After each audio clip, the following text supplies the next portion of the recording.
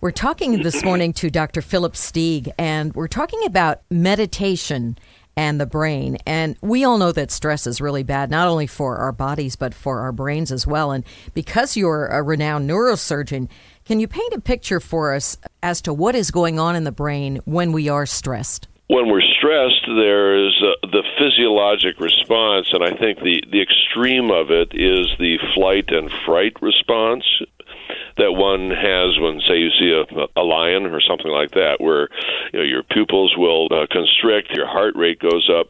But in the brain, there's also the release of hormones like cortisol and increased activity in particular parts of the brain, something called the amygdala, and the emotional segment of the brain called the limbic system. All of this is activated so that we can respond to the stressful situation. So that's what happens when we're stressed. Paint a picture, if you will, for what happens in the brain when we meditate.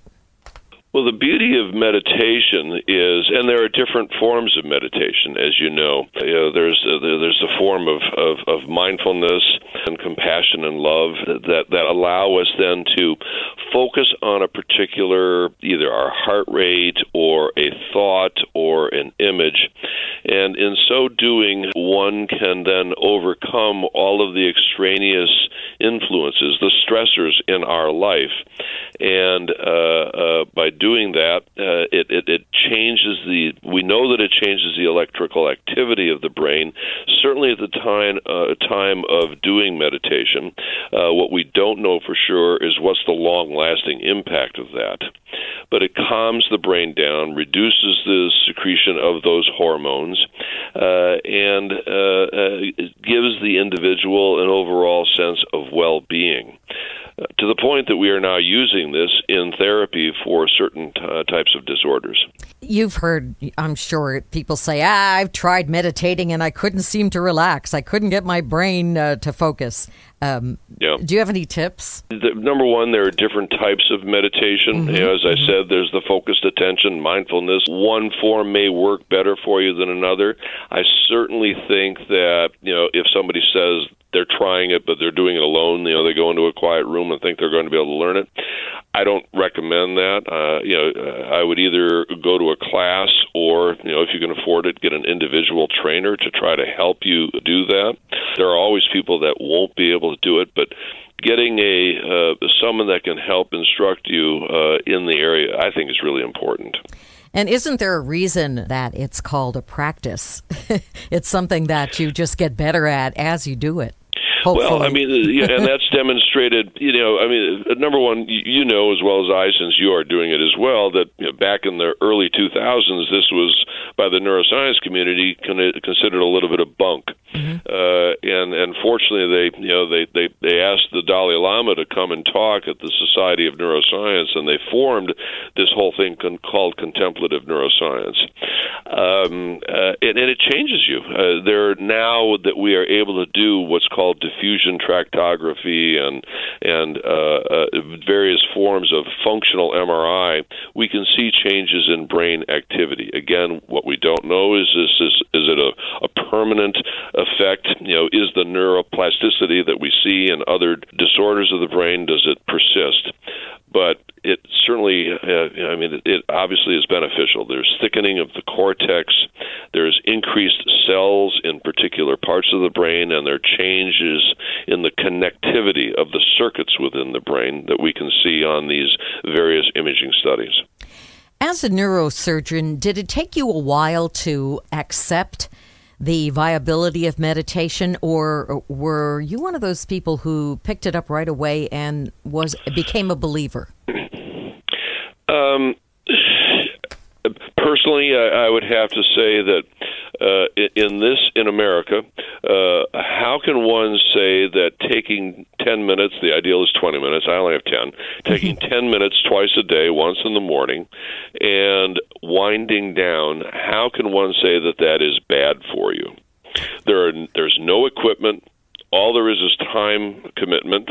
You can do it at home, and there are suggested and now fairly well-founded scientific results that suggest that it's beneficial. So I would submit that the rational mind would accept this and say that they should do it. Can meditation prevent the brain from weakening? And what is the relationship we are starting to hear between meditation and Alzheimer's? Yeah, that's right. By saying the brain is weakening, there is some data that suggests, but again, this is all preliminary, that it might slow down certain cellular cell dying or cell aging in the brain. So, to that extent, would it be beneficial or hopefully delay the onset of Alzheimer's? That's a possibility. We don't know the answer to that. Again, what's the downside to doing something that doesn't, once you learn it, it doesn't cost anything. There's no injections. There's virtually no risk. There really isn't. I can't find a downside to meditation at all, but... Unless, the only downside that I can envision is if you are a person that has ADDH and you thrive on being able to multitask, and by meditating you lose a little bit of that edge. That for that individual, it could be potentially a downside. But beyond that, I can't think of one. Can meditation help with depression and anxiety? There have been suggestions that it does. Certainly, the form of compassion and loving, where one can look at stressors or be trained to look at stressors, and then how to intellectually or through meditation learn how to come to terms with those kinds of stimuli.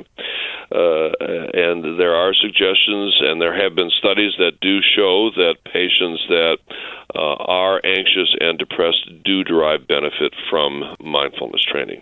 As a neurosurgeon, where are you seeing the most positive effects of meditation? For us at the Weill Cornell Spine Center, we're finding that the application of both mindfulness training with cognitive remediation can be as beneficial as some of the standard conservative forms of therapy for low back pain. Mm. So that is a direct and an immediate application, and that was recently published within the past year in the Journal of the American Medical Association, the benefits of mindfulness training. So we immediately started to implement that on a larger scale, and we are seeing the benefits. It seems to me that some of these positive effects that you're talking about with meditation could lessen the need for medication, and how can that be a bad thing, I would think? Absolutely. Certainly in the if one can overcome anxiety and then get off of their anxiolytic drugs, again, that's the upside to this. I'm not purporting that everybody will get off their drugs. Getting off the serotonin reuptake medications for their depression and the Valium that they might take for anxiety. This certainly should be done under the care of a physician, but it can be done in conjunction with the physician. And final question. Could you talk to us about brain scans? So a CAT scan uses radiation, ionizing radiation, to create an image of the brain or the spine. It's particularly good at looking at things like blood and bone, but with finer techniques now, it's getting better at looking at the soft tissue. On the flip side is what's called a magnetic resonance imaging, or MRI technique, which doesn't use any radiation, therefore it's advantageous. The downside of the MRI is the cylinder that you lay in is a little bit small, and some patients have trouble with claustrophobia.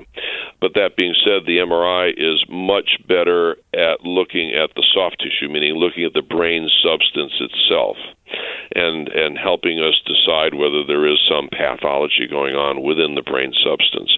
Then there are subcomponents of the MRI called functional MRI, where we can look at your brain and see where the motor and the visual cortex is. There's diffusion tractography imaging, which is looking at the fiber tracts in the brain and how regions connect. That's of importance for us when we're thinking about doing surgery and how to avoid damaging those tracts.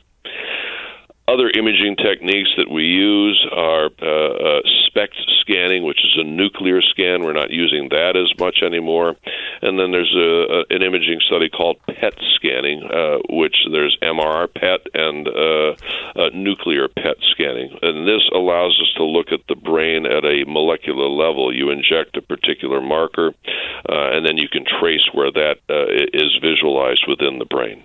Well, this has been fascinating. Anything else to mention when it comes to the brain and meditation? I think the one other thing that you talked about is when a person meditates, we not only see a change in the stress hormone secretion, but there's also a reduction in inflammation, which if, again, one practices meditation over a long period of time, reduction in inflammation can also have cardiovascular benefits, i.e., it reduces the incidence of blood vessel disease. And as you know, heart disease is the number one killer in America. Stroke is the number one disabler in America.